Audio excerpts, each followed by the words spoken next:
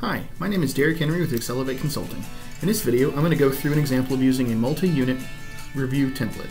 This is an actual file that I've used in the past with fake data. This template contains P&L reports for individual stores and regions that can be reviewed in a variety of different ways. Setting up a template like this can really help your colleagues and reviewers. If you look at the first tab, this table of contents sheet, you'll see all of the sheets in the file are listed out. There's a separate file that actually pulls in all of the source data sheets that you'll see starting from here, the Console tab, all the way through, and it formats the appropriate source data sheets. There is a macro also built in here that'll help people print. A lot of times you might be distributing this to more basic users that don't know how to select multiple sheets and print, so they can just type in the word print here, go over to the instructions sheet, they can print this, click this button here, and it'll print out all the sheets that they want to print. Over here on the instruction sheet, you'll notice that there's color-coded instructions. They're very, very detailed. Key items like the sheet names are in green, the macros that you can run are in blue, and then any key items are listed out. There's some macro buttons over here to help streamline common commands such as filtering to negative amounts or zeros and then unfiltering everything. There's nothing really on the input sheet because all of these inputs in here are actually linked up to different cells. Over here on the review sheet, there are a lot of common steps that are done each period, and it just sets expectations for reviewers and what they need to be doing. The next two sheets are really helpful dynamic summary sheets. First, on the side-by-side sheet, this shows all of the line items as rows. This is going to mimic the structure from all of the source data sheets, but each of the columns is a line item from each of the stores. Actually, it's a column from each of the stores. Notice how all the store numbers are up here in the headers, and then every one of these lines is displayed here.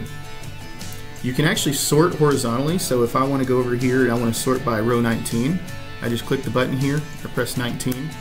It defaults based on the row that you're on, and notice it sorts everything descending.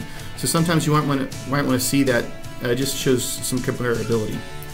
The other good thing about this is that it's powered by the indirect formula. So notice here in cell B8, I've got the sheet listed, I've got the row listed here, and then the column is referenced here by B. So I can actually use any different column that I want to use here. Maybe I want to look at variances instead of just the actual results. I can do that. It's going to update the column B here. And then everything just updates dynamically. So if I want to look at prior year, everything's just going to update.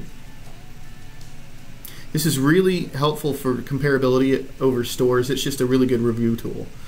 Another view is the row by row sheet. Now the difference in this one is that it shows all of the same columns that we're going to see in the source data sheets, but you're going to see just one line item. And so here you've got comparability, but you can also see the trend. So since this is the last 6 periods of trend, you've got percentage of sales here. You can actually see for any particular line item, in this case beer sales, which is obviously very important, you can see how the trend is going, but you can also see that for every store, and you've got all the different metrics here. Notice also that in cell B7 here that this is also powered by the indirect formula. So if I want to change this to row 12, it'll update everything on the fly. Each of these sheets has macros to be able to jump back and forth between all the different source data tabs. So if I go over here to the Console tab, I want to look at meat cost. All I have to do is run the macro, and here I've got a little picker to run macros in this workbook. We want to go to the row by row sheet, so I'll have to pick 3. It's going to use that particular row that I was on. You notice it changed to meat cost. It's going to jump to the cell for that store in the column that I was in. So it's really helpful. And if I run the same one, it's going to go right back to the sheet that I was on, the line that I was on, and the column that I was on. So it's really helpful for navigating. You can do the same thing with the side-by-side sheet.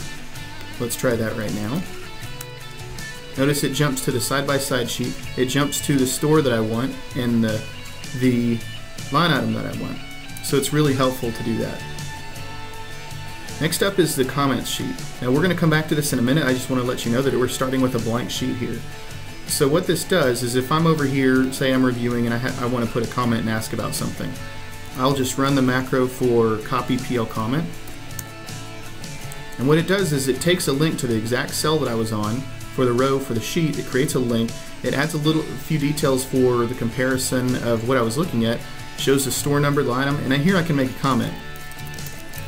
In this case, we'll put "This is not right. Please review."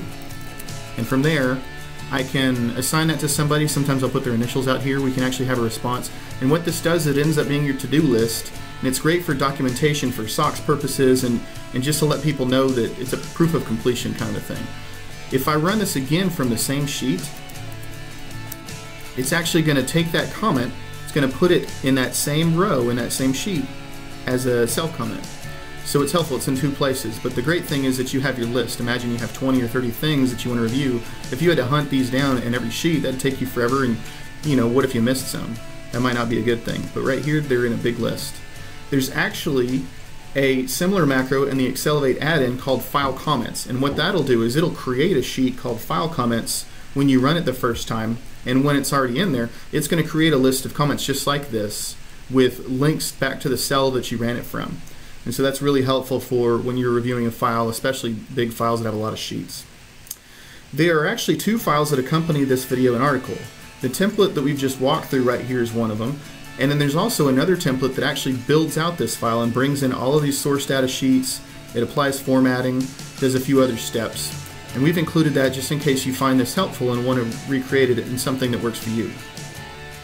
That's it for this video covering using a review template in Excel. You can find more videos like this one and many other resources on our website at www.accelerate.co. Thanks for watching and have an excellent day.